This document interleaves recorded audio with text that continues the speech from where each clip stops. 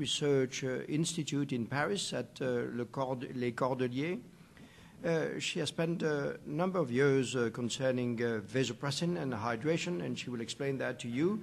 She received some prestigious awards, including the Berliner Award from the American Society of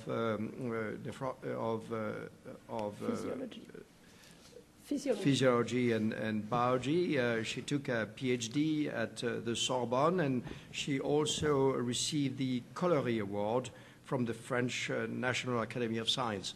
So maybe we heard about the ugly.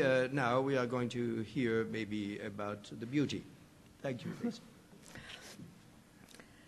First, I would like to thank the organizers for their invitation to speak in this meeting and to present some synthesis, some overview about the possible adverse effects of vasopressin and how to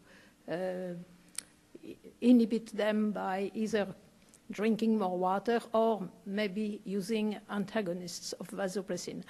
I'm going to bring you to Europe or America or Northern America, temperate countries, so my talk does not concern the tropical countries. I have no conflict of interest, and my talk will have 3 parts. Let me first explain you why there is some hyperfiltration in some cases. And it is related to the need to excrete the end products of protein metabolism. And this is done with some attempts to use as little water as possible. You all know, of course, that one of the kidney's main roles is to excrete electrolytes and the soluble end products of protein metabolism. But when we eat carbohydrates and lipids, the end products are only CO2 and H2O. But when we eat proteins, they contain nitrogen, strong acids, and other substances which are excreted in the urine in the form of urea, ammonia, uric acid, creatinine, and so on, in addition to CO2 and H2O. So only proteins provide a lot of substances that the kidney must excrete. And just urea itself, the largest end product of protein metabolism, makes up about 40% of all urinary solutes on a normal Western type diet. There is much more urea in the urine than there is sodium or chloride or any other solutes. And the fact that urea is often expressed in milligram per deciliter does not allow people to realize how much urea there is in the urine. At least that's what I think. And all end products of nitrogen metabolism are toxic to some extent. Even urea has some toxicity, which is moderate and has not been dramatic in studies intended to demonstrate these toxic effects, but there is a number of studies showing mild toxic effects of urea. And these end products of protein metabolism have a low concentration in the blood, probably because of this toxicity.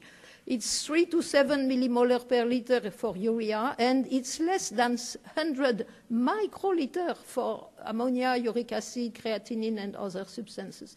And compare that with 140 or 100 millimolar per liter for sodium and chloride. It's much lower. And because of the load we have to excrete every day, these end products need to be concentrated in the urine, far above their plasma level, up to 100-fold for urea. I am speaking of humans. It's even worse in rodents, and up to 1,000-fold for ammonia. So these substances are highly concentrated in the urine. Actually, the kidney is well suited for concentrating urine. There is a very complex there are very specialized vascular beds to supply each part of the nephron. And the kidney is able to accumulate solutes in the inner medulla so that water can be extracted from the collecting ducts when vasopressin makes them permeable to water. So the main hormone is vasopressin. Without vasopressin, there is a diabetes insipidus. Urine cannot be concentrated. High protein intake is a source of waste products that the kidney has to excrete and to concentrate, as I've told you. But it is well known from nephrologists that high-protein diet induces glomerular hyperfiltration. And this hyperfiltration, the role of this hyperfiltration, its consequence is to limit the rise in urea and ammonia concentrations and in other waste products, to limit this rise both in duration and in intensity. Without hyperfiltration, we would have toxic substances staying at higher levels in the blood for longer time. And something that has not been very well appreciated is that high-protein diet also increases vasopressin secretion. And there are a few papers. Here I am showing you an example, a study in which was done with my participation, where we studied 10 healthy subjects after a protein meal, before in control time and after a protein meal for 3 hours. And the same subjects were studied twice. Once they receive a high hydration, as is almost always the case in every clinical investigation, in order to get good urine output and good urine collection. So their vasopressin didn't change much after the protein meal. But when the same subjects were studied at a 2-week interval with a normal hydration, no excessive water intake, their vasopressin went up. And there are other papers showing vasopressin is higher when people are on a chronic high-protein diet. Thus, I'm going to explain you why it is highly likely that vasopressin contributes significantly to the glomerular hyperfiltration that results from high-protein intake. We did an experiment in my lab many years ago, 20 years ago, where we studied the influence of urine concentration on GFR. So we used healthy conscious rats. In some of them, we increased their water intake by mixing their food with a water-rich agar gel. In other rats, we infused DDAVP in order to induce a higher urine osmolality. DDAVP is a selective agonist of the V2 receptors of vasopressin, which are the antidiuretic receptors. And you see that we got very wide differences in urine osmolality, going up from about 800 here to 3,000 here. And clearly, the glomerular filtration rate was going up with higher osmolality. This was the only thing here was a change, low vasopressin, of course, in the group that received the high water intake, and high vasopressin V2 effects in that group. They had the same protein diet, they had the same food intake per day because we controlled them. And so obviously, and I forgot to say, GFR was measured with a very reliable index, which is inulin clearance, by infusion of inulin over 24 hours. Moreover, in longer experiments, more than 1 week, the kidney gets hypertrophied if urine concentration is increased chronically.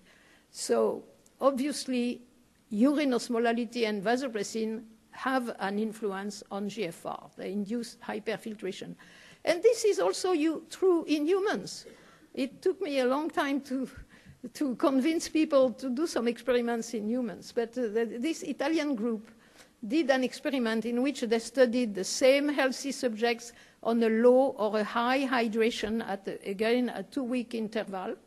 And in every subject, the GFR was higher when they had a low hydration.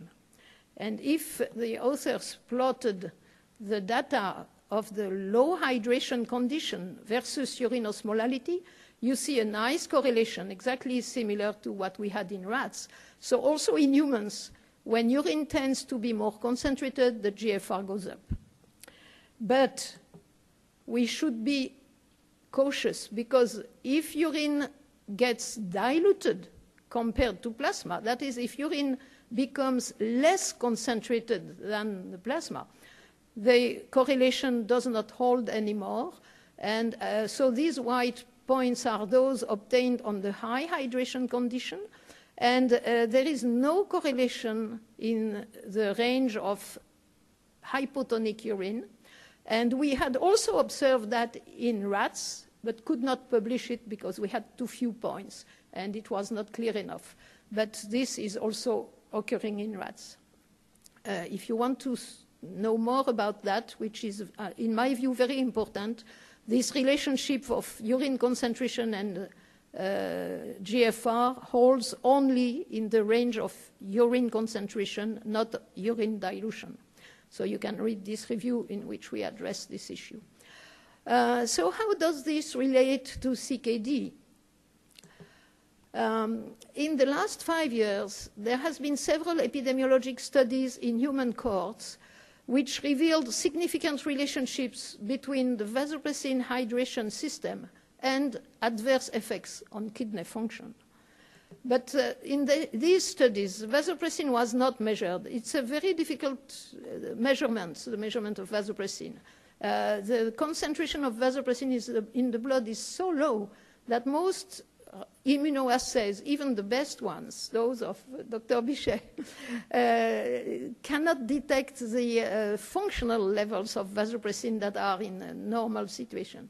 So the influence of vasopressin in these epidemiologic studies was usually measured indirectly, was evaluated indirectly by looking at either the water intake, the urine volume, urine osmolality, or plasma copeptin concentration. Copeptin is part of the pre-pro vasopressin molecule, and it is released in the blood in the same, in equimolar amounts to vasopressin, but it has a longer half-life and is easier to measure, has a higher molecular weight, and the plasma levels are higher because it stays in the plasma longer. So it's not a stable, many people say copeptin is a stable surrogate of vasopressin. It is degraded, it disappears from the blood, but more slowly than vasopressin. So I'm going to show you 3 examples of these epidemiologic studies. The first one is in a general population and is based on 24-hour urine volume collections. It was performed by William Clark in Canada. He followed this general population for almost 6 years, and the decline in renal function, which is shown here in a positive way, the decline in renal function over these 6 years was very small in people who had 3 liters per day of urine, and was much higher in those who had less than 1 liter of urine per day. So clearly, and these results were adjusted for all the possible confounding factors, including, of course, baseline GFR and other factors. So people who have a high urine flow rate tend to have a lesser decline of renal function with age in a general population. The second example is in a population of patients with chronic kidney disease, and the factor that the authors considered is the urine osmolarity. They analyzed the cumulative incidence of end-stage renal disease characterized by initiation of dialysis, and the follow-up of the study was 7 years. And after adjusting, of course, for the baseline GFR, because all patients were not at the same level of GFR when they started, these authors observed that the patient who had a low urine osmolality had a much lesser incidence of initiation of dialysis than those who had started the study with a higher osmolality. So again, low osmolality, which probably goes with higher urine volume, seems to be associated with less severe progression of kidney disease. And the third example is in diabetic patients. This is a study from, I forgot to say the preceding study is from Austria. And this one is from France. I am co-author in that study. More than 3,000 participants with type 2 diabetes and already showing some albuminuria, which means their kidneys was already suffering to some extent, but their GFR was not decreased. And the copeptin was measured in these people and was classified into 3 tertiles of increasing amount. So the people who had a higher copeptin level at the baseline, at the beginning of the study, after a follow-up of 6 years, they had a greater decline in GFR over the 6 years. And if you consider only those who had not just albuminuria but macroalbuminuria, the correlation with copeptin is even stronger. And in these macroalbuminuric patients at the beginning, the time when they remained event-free, the renal events were either doubling of serum creatinine or initiation of dialysis.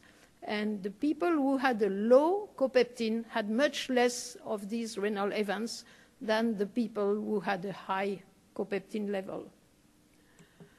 Okay, so these association studies suggest that high vasopressin, low urine flow rate, high urine osmolality may have adverse effects, but they cannot prove causality.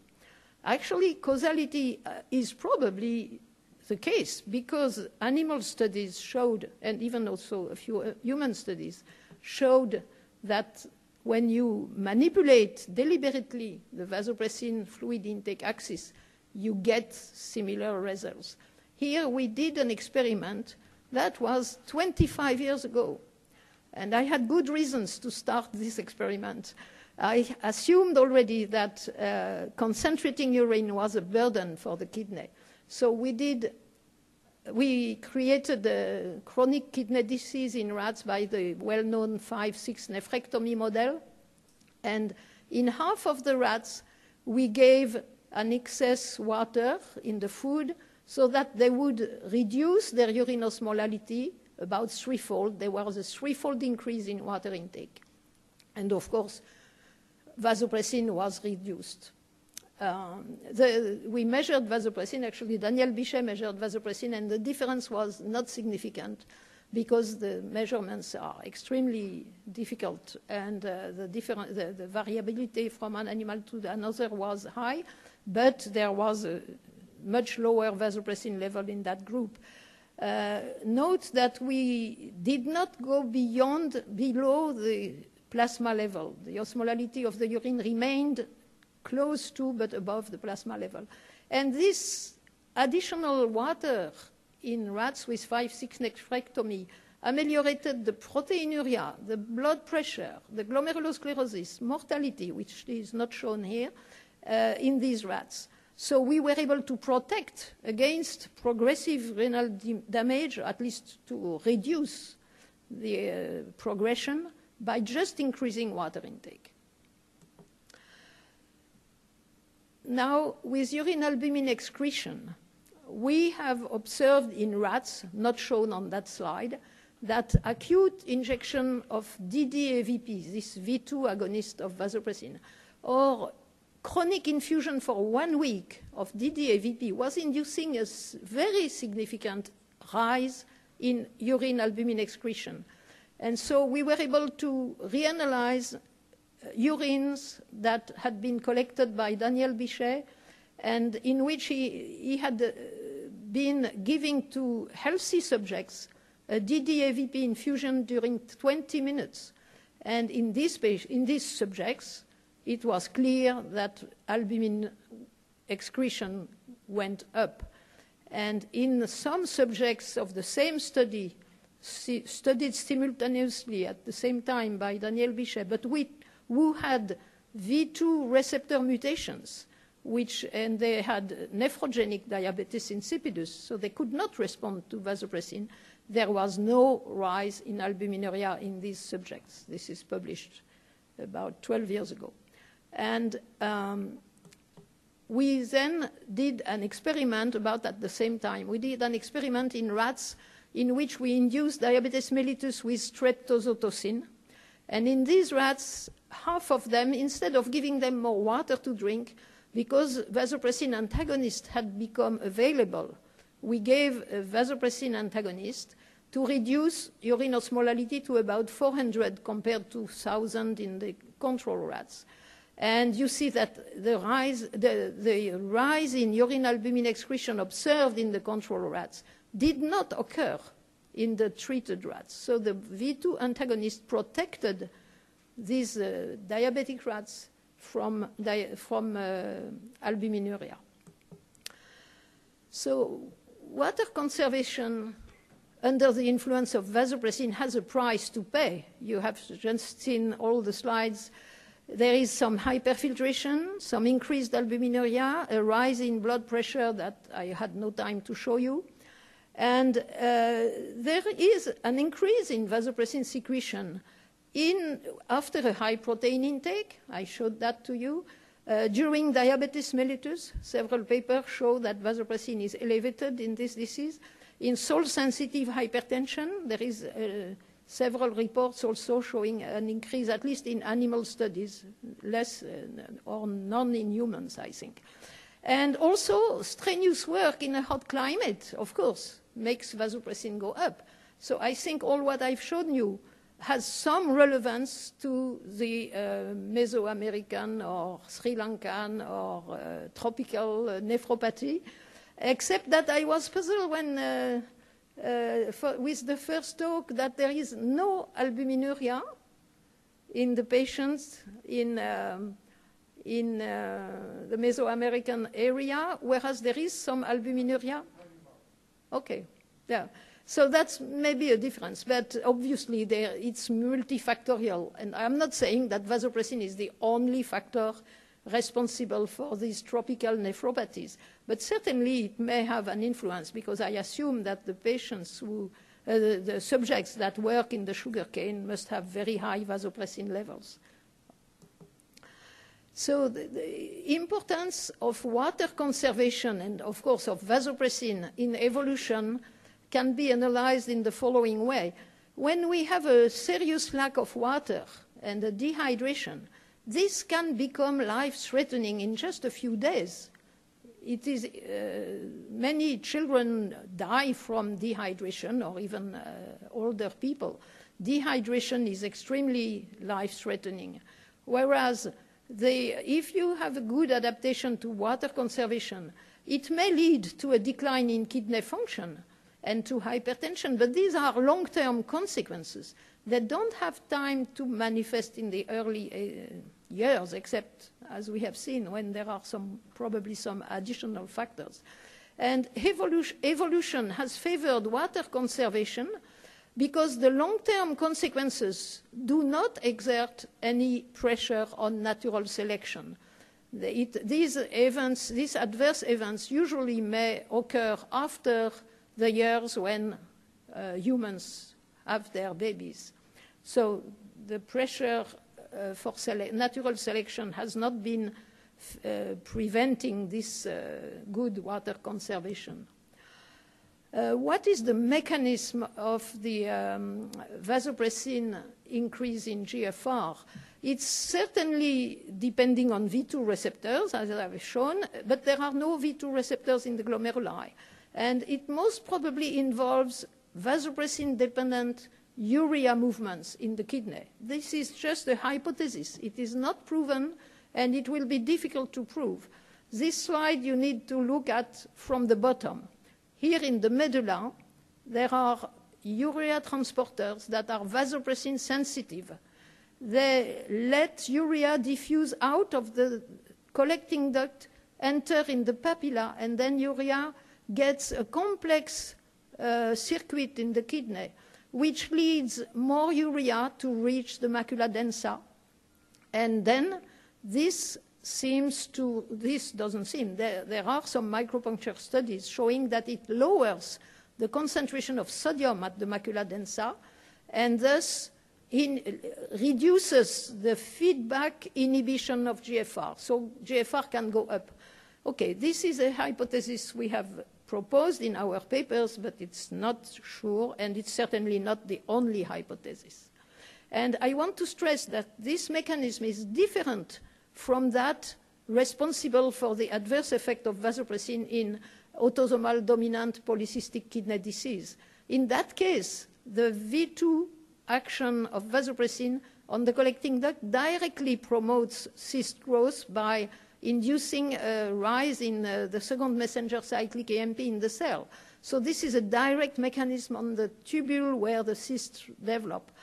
But the two mechanisms are most likely additive in AD-PKD patients. And there are two possible strategies to reduce vasopressin's action, either a voluntary increase in water intake or a treatment with a V2 antagonist. And they don't have exactly the same consequences, because the rise in water intake will reduce plasma osmolality and reduce vasopressin secretion, thus reducing also the effects on V1A and V2 and V1B receptors. Whereas the V2 antagonist, by inducing a loss of water, will increase the osmolality of the plasma, increase vasopressin secretion, and possibly increase the V1A and V1A and V1B receptor actions. But this may not be so harmful as is usually assumed. If you read the reviews I wrote, you may see why. And of course, there might be some adverse effects with the drug which are not present. So my last slide will just tell you that not only a low nephron number, as was beautifully shown by Dr. Brenner in his talk 2 days ago, not only high protein intake, but also just high AVP, high vasopressin secretion, which is important for water economy, may lead to this vicious circle and may be responsible for some acceleration of renal damage, especially even more if there is a primary renal disease. So thank you for your attention. If you want to learn more, there is a review published in Nature Reviews Nephrology in which there is most, not all, but most of what I've told you today. Thank you, Lise. Questions for Dr. Bankir? Is it, totally another area of looking at the CKD progression, but we see a lot of people with hyponatremia in CKD patient also, especially with our constant urging them to cut back on their salt and cut back on their protein. And now we are going to say, ISN has picked up this theme of increased water intake. And one should really be careful not to increase water intake in cases where it might be also detrimental. There are situations during which I would not recommend increasing water intake. What I'm saying, before ISN take up this theme as a general, the World Kidney Days thing, should not we have done a controlled trial of increasing water intake to a certain extent, what really works in the real world?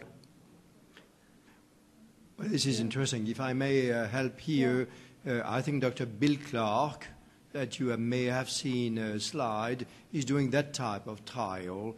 That means that to study high versus low water intake and to see all the other factors being equal, if there is some retardation of chronic kidney disease components in a selected population. So the study is done for the moment. It's in progress. Yes. Not yet finished. It will be finished in 2016. Adam from Alexandria, Egypt. Actually, my point is exactly the same. The INSERM used drinking water is helpful. My patient, do we have any clinical evidence to support this? Drinking a cup of water or any fluid, how much for a person with a normal kidney function with CKD 1, 2, 3? I don't think we have an evidence. And my patients and my junior doctor asked me, and I failed. I wonder if one of the panel or the speaker can help me. The extrapolation of vasopressin, maybe you are the expert, but I will give you two examples. For example, I have many examples. I believe that this is a physiological feedback, exactly like angiotensin, the bad guy, which if the patient in shock, angiotensin will definitely increase, and it must be increased because it is beneficial. Oliguria in a patient with a normal kidney, if he's dehydrated, the kidney is good because it conserves water to help the body. And this is not injurious. And on the other hand, hyperfiltration in a pregnant woman is not injurious. It depends on multifactorial. Absolutely. But I come back to my main question because I really fail. Do we have any clinical evidence? Because the INSERM is a big entity, and put this in front of all the people, and I'm in front of my patient. So if anybody can help me in getting this evidence. Let me speak a little bit about this because this has been extensively discussed at INSERM. The drinking a glass of water, that's the motto that's used by the World Kidney Day, and that is IFKF in conjunction with INSERM, is not intended to say that there's any scientific proof whatsoever. And this has been explicitly said, and it's disclosed. And if it's not clear, I would like to make it very clear because it has been used like a starting point where we get together and spark the idea of the importance of the World Kidney Day. It has not been promoted in any way as something that has in itself, as of today, enough evidence to prove that drinking this amount or that amount of water will make a difference. We all know that we're made of water and that if we dehydrate, kidneys fail. That is a fact, and we cannot challenge that. The amount of water we have to take, 1 liter, 1.5 liters, 2 liters, the relation between water and ambient temperature and how much we have to drink according to the amount of temperature, the activities we do not know that really. But so it's mostly that, the concept, and not a scientific statement that proves that drinking 1 glass of water will make a change. Actually, the statement is not drink a lot of water to cure your kidneys, just drink a glass of water to start a campaign to make the general public look towards the kidney. The world knows very well World Heart Day, Women's Day, and a bunch of days, so we needed something that would spark and start World Kidney Day to be looked at as something important. But I get your point. Point. But we are a scientific organization, so we but World Kidney Day is not only INSERM. World Kidney Day is an event that wants to put into the public the importance of taking care of kidneys. Yeah, I would like to add something to what you said. The field is poorly known because not many people were interested in investigating the role of vasopressin or urine concentration in kidney health or kidney disease. Vasopressin was difficult to measure. Very few studies use 24-hour urine collection to know.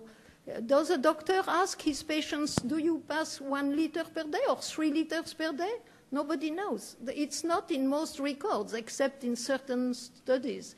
And you have seen one of my slides where I showed that most clinical investigations are performed with a high water load just to get good urine collection.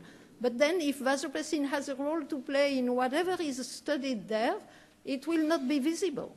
So we have to raise the interest for the next 10 years in vasopressin so as to become more aware of the problems and possibly propose some solutions. Thank you, Lise. I'm afraid we should move, but you know, definitely we could continue those types of conversation at the end of the session.